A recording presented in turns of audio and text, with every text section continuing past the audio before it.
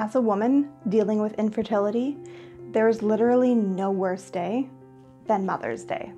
You literally can't avoid it. Mother's Day here in Canada is the second Sunday in May, and promotions and advertisements start as early as Valentine's Day. It's everywhere you look, in every ad you hear. It's a day that seems to mock you with its very existence. When I was a little girl, I knew exactly what I wanted in life. I wanted a husband, a house, a dog, kids. When people would ask me what I wanted to be when I grew up, I wanted to be a mommy.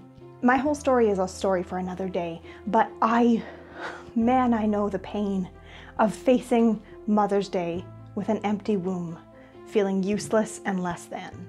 And to top it all off, there was not a year that went by that I didn't deal with well-meaning, sweet aunts, uncles, church ladies that would tilt their head and go, maybe next year, or why not you? My personal favorite was when people would say, and when are you going to make Justin a father?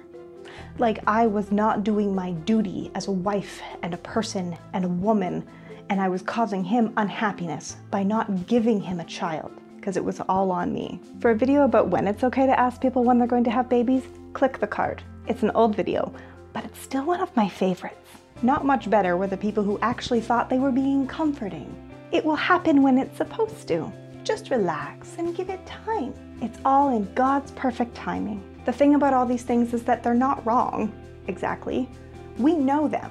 That's the problem. We've heard them 100 times from our doctors, from ourselves, from our husbands, from our partners, from 800,000 people who all have well-meaning intent. We know. It doesn't make it any easier, and we don't want to hear it. We also know when there's an issue and when we're seeking help. But the thing is, we don't always want the world to know about that. So now, I'm not a doctor, I'm not a counselor, I'm not a therapist, I'm just a person with experience who's been there.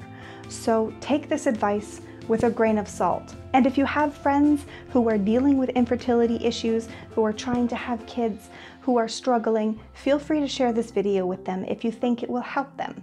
Because in my time of struggle, I wish I had more people giving me this kind of advice. So what do? How do you handle this day? Gauge your emotions. How are you feeling? How are you doing? How is your partner doing in all of this? How are you doing together?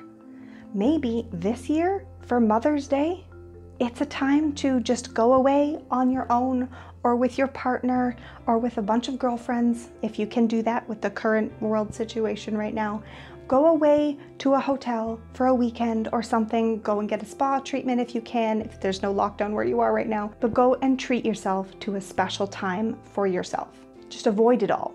Sometimes that's necessary. Maybe you just need to stay home from a Mother's Day brunch that may be being planned for your mother or your mother-in-law or another mother figure in your life. Talk it over with that person and maybe arrange to do a coffee or a brunch or a walk another time. And if this is a person you are comfortable sharing with, maybe explain to them what the situation is and how you just want to withdraw a little from this day. Maybe this is a good day or weekend for you to just spend some time with yourself physically. Go for a bike ride, go for a hike, go for a run, work out. Spend time with your partner, exercising, being physical.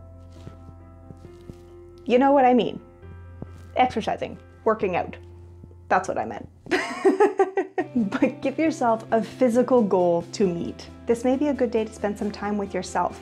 Maybe be introspective, journal, pray, read your Bible, read a book, do some yoga, do some quiet exercise by yourself. Doing something physically or mentally active for yourself could be a good way to keep your mind occupied for this day. This could be a good day to spend some energy and time on other women and caretakers that you love and admire and look up to. Take care of your mother, take care of your mother-in-law.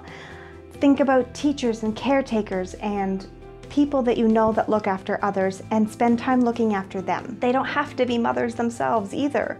Do something kind for those who take care of others. We're celebrating women who take care of us, take care of others, take care of children, take care of youth. Maybe this can be a day to care for those people. Do something kind or show some care to teachers that you know.